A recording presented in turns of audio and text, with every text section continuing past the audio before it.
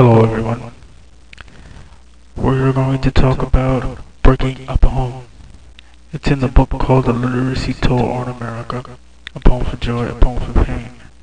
This book was nominated for 8 literary awards by an inspiring young writer. TheFanNJ, Omar Dyer, is that writer. Breaking up a home is about a family in poverty in the most deadly terrain places in America that people normally forget about. What it's like to be black in America. It also raised a lot of questions. So, hope you enjoy the story. It starts on 118 of the book, and here's the story. The day my mother was taken away was the worst day of my life. As a young man who had been oppressed by the nature and unwill of people, this is my story. We lived in a one-bedroom shack. It was a government home for poverty-stricken families. When we moved in this home, my father always said it would be temporary. We worked real hard for my mom's and me while she went to school.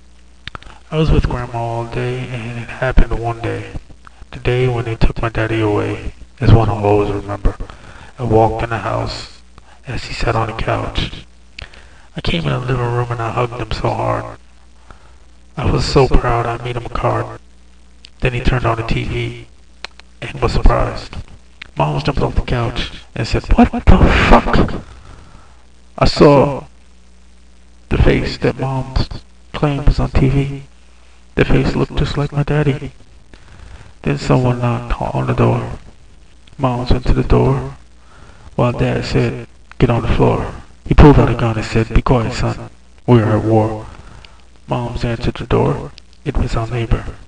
That's when I found out my father was a thug. You should have seen my mother's mug. The complexion of her face changed, the pace. What she didn't know would hurt our family.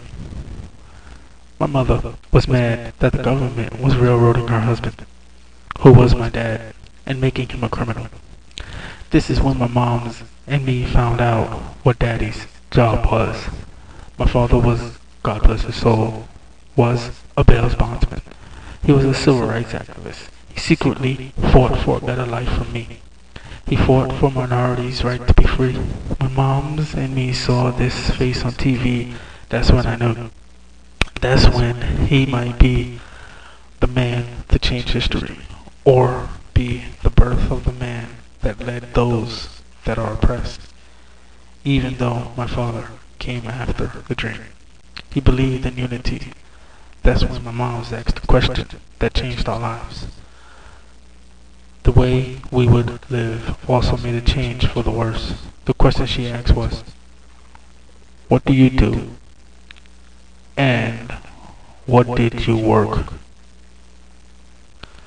My father said he had been a motivational and ominous writer. He said that he was writing letters to raise awareness on racial crimes in America. That is when my father noticed a gunman at our window. 10 gunmen rushed in our government apartment. They held guns to my mother's head while they held guns to my father's face. One of those gunmen made a move that I'll always remember for the rest of my life. This gunman wore a black jacket with bright yellow letters on it. My mother taught me how to recognize letters, and this is my try. Those letters said FBI, and they took my dad away. Mom said Dad is dead after that day. I guess Mom was right, because 8 days later, my father was found dead in a ditch. Those gunmen said my father escaped, and they called it a fugitive killing. The bad part about it was they didn't allow us or anyone to view his body. Even my father's funeral service, it was closed and people couldn't see his body. My mother broke after the presumed death of my father. She just didn't care anymore. Men would come in and out of the home. The government house, my daddy said it was going to be temporary, became permanent. They would leave Mom's money and jewelry. They would come over and take my mother and make her scream, and then they leave. One day those men came back. This time they came for me. I thought I was going to die too. I thought they were going to kill me like they did my father. I looked at their jackets to see if those letters were there. Then a lady showed up. She gave me candy and she said I was going to a better place. My mother started crying and screaming.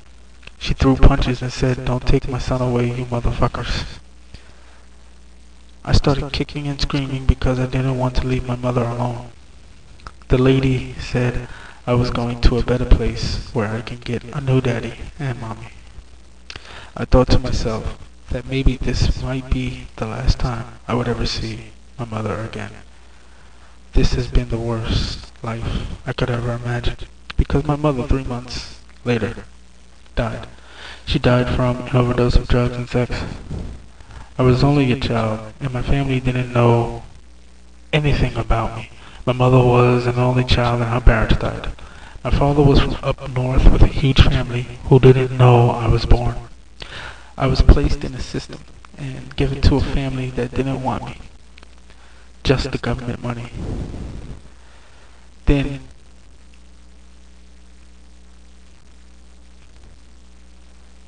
we're going to presume on page 120. The sentence is, they didn't treat me right, so I kept my mouth shut.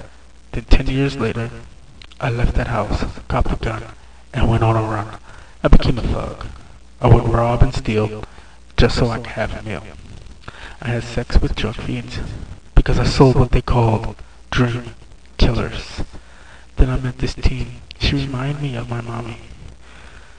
One day my girl said, "Baby, I'm pregnant."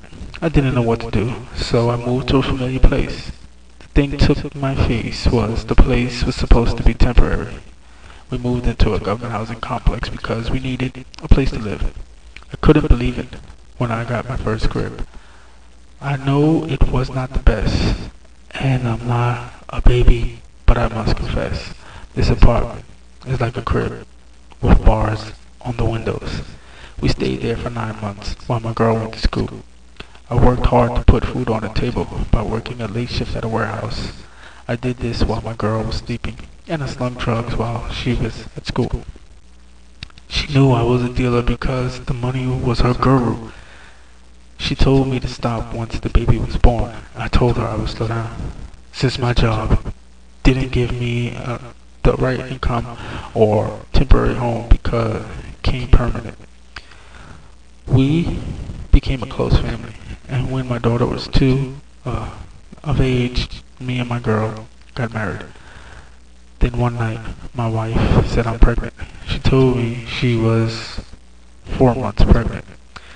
She said this one is a boy. Oh, the joy in my face as the little boy will be on my earthly space. Okay, we will take a break right here, and we will continue with more of Breaking Up a Home, which is a part of a literacy tour on America, a poem for joy, a poem for pain. This book is in stores at borders.com or the local store.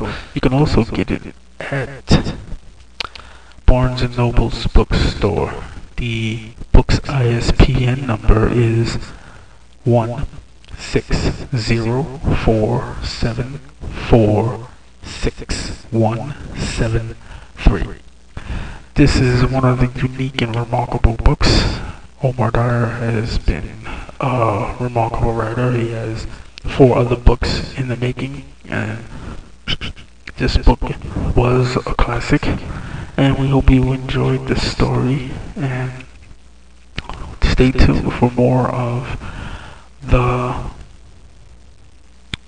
story called Breaking Up a Home, Black in America.